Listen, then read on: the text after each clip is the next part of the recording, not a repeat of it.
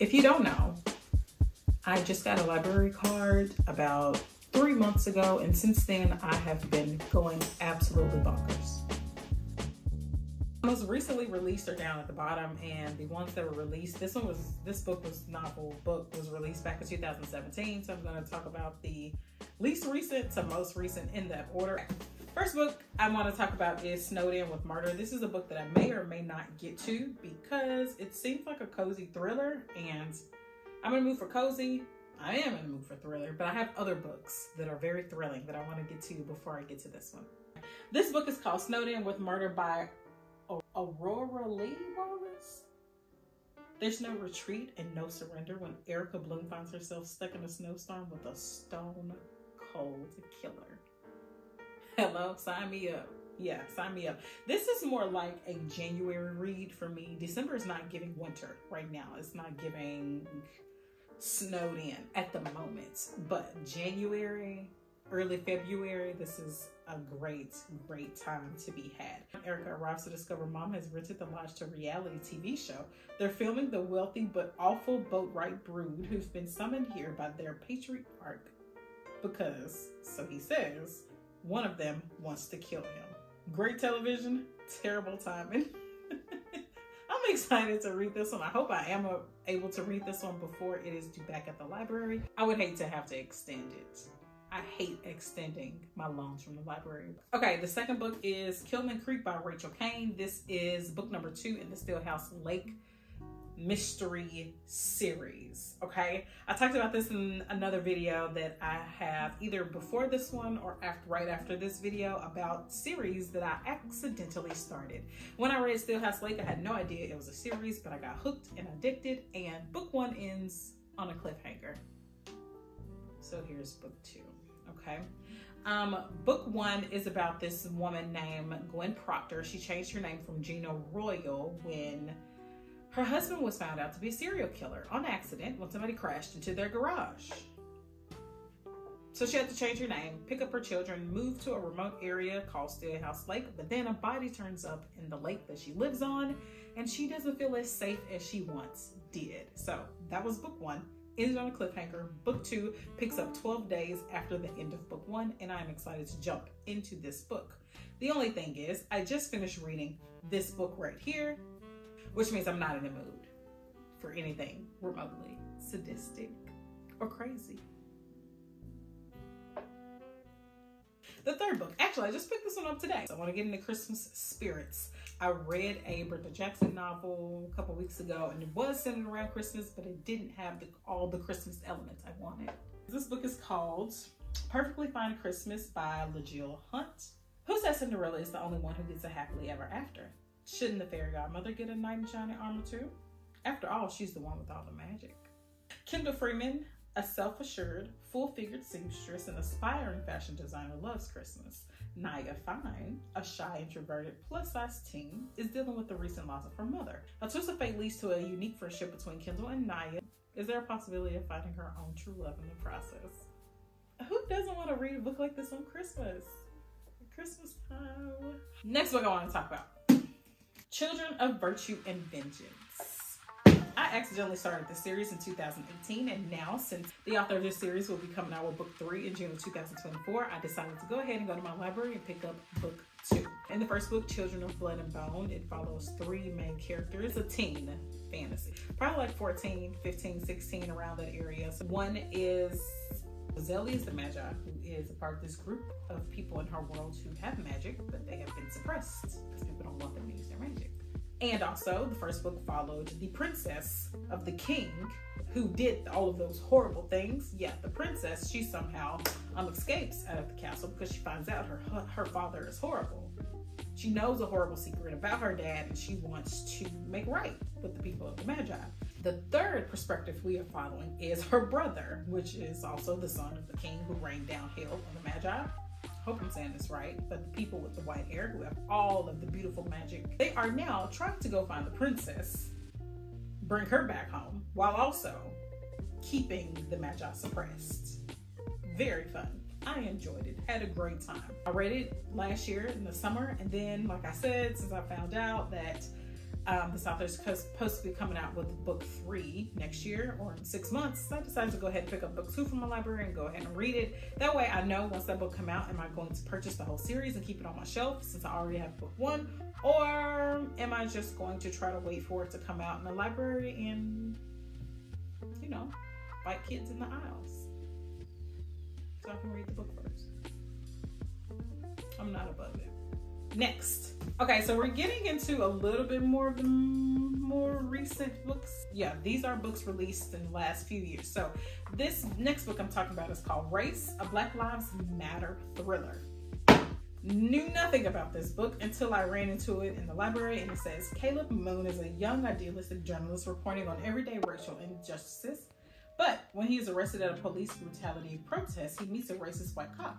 The interactions indicate the lengths to which racism is systemic and pushes Caleb's approach to injustice from theory into practice. Race is a powerful, riveting, and timely novel about one man's quest to destroy the system from within before it destroys him.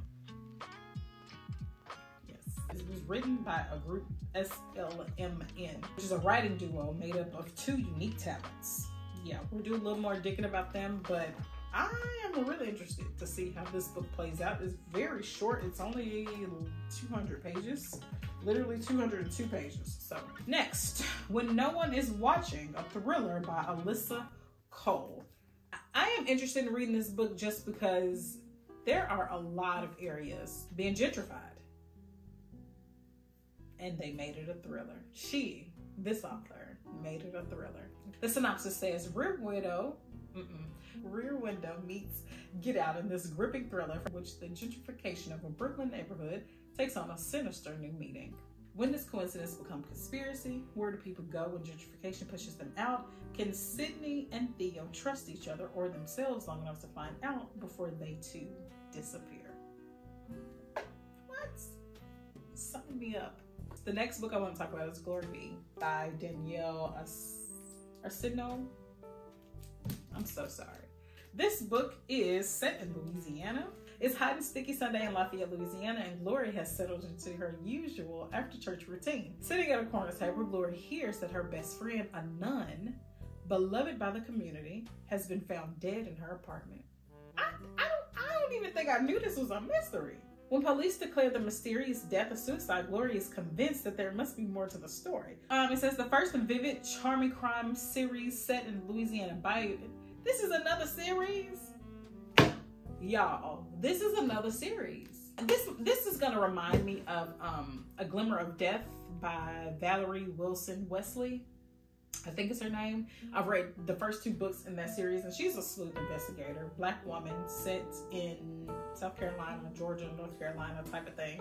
That's a good mystery as well. If you're into mystery, but you're not into the gore, you don't really want to read the vivid details of what happens and why and how, but you just love the whodunit aspect, I would recommend that series. I have not read book 3 yet, but I will as soon as I get my hands on it. And apparently I just accidentally started a 4th series.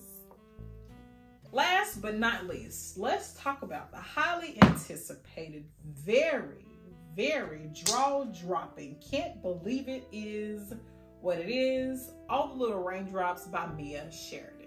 So this is the last book that I borrowed from the library on one of my more recent visits, and I had no idea anything about this book. I saw it on the wall under new releases. I liked the cover of it, and I read the back, and I was sold.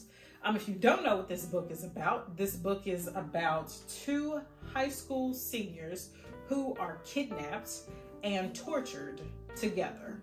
Those 2 seniors are Noel and Evan. Evan's dad kills Noel's mom before the story takes place. Years later, now a private investigator revisits the crime when he learns it may be ongoing. He reaches out to Noel for help, and they discover that the answers lie with a man known as the Collector. To close their case and solve the ones that follow, Noel and Evan must unmask their mysterious spectator, the only man who knows enough secrets to take their captors down. It was dark. There was nothing explicitly explained, but you got the picture. I don't think I would recommend this to everyone. Please, please, please check the content warnings, reading warnings. Check the cliff notes if you need to. Check what the people are saying on Goodreads. Don't spoil it for yourself, but check and check again. I almost did not finish this book twice. There were 2 points in which I wanted to put this book down. I think there's 17 at the time that they go missing. And that just, I think this may be one of my last time reading teen thrillers, young adult thrillers, anything like that, because I don't understand how the plot would change at all if everybody was an adult. Yes, these things happen. I know that they happen. I don't want to read about it for entertainment, and that's how I feel. So that's my fault, because I didn't check the content warnings. I just read the back and I was like, oh, this sounds amazing. Do your research. Protect yourself. Happy reading, but protect yourself. With all of that being said, the fact that I did not DNF it, I was intrigued, and they didn't do it in a way of like Karen Slaughter.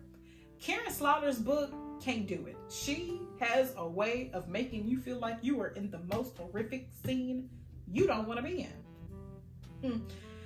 I picked this book up because I also remembered that I read Archer's Voice by Mia Sheridan when that came out 6-7 years ago. I liked it. I don't remember anything about it really, except that I liked it. The point is, I knew the author's name. I'm into thrillers now. If you are into something dark, a little twisted, and when you find out who the collector is, I couldn't. You want to talk about a psychological thriller? Finding out who the collector is. That is the definition of a psychological thriller. Can you imagine? Can you imagine if you found that out? You're talking about twisted. You do find out how the connection of the first murder loops around to the connection of these two, Noelle and Evan, and where they are now. It takes a while. I was getting frustrated, I will admit.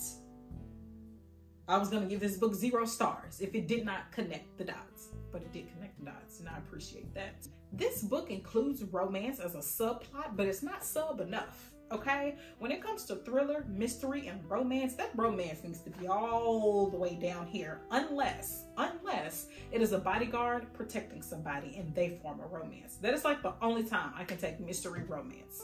This romance, to me, in my opinion, was not romantic. I mean, how could it be? But there is romance. And also on page 194, it turned into a romance trope that I don't like at all. That trope might not bother you, but it grinds my gears. It jams my nerves. It gets on my last nerve and then it bungee jumps off of it. I do not like that trope. What is my rating? I don't know. With that being said, I don't want to rate it. I think that you should look it up. You should decide if you want to read it or not and go from there. And please let me know what you think about it, okay? I that's the best I can do because I don't know.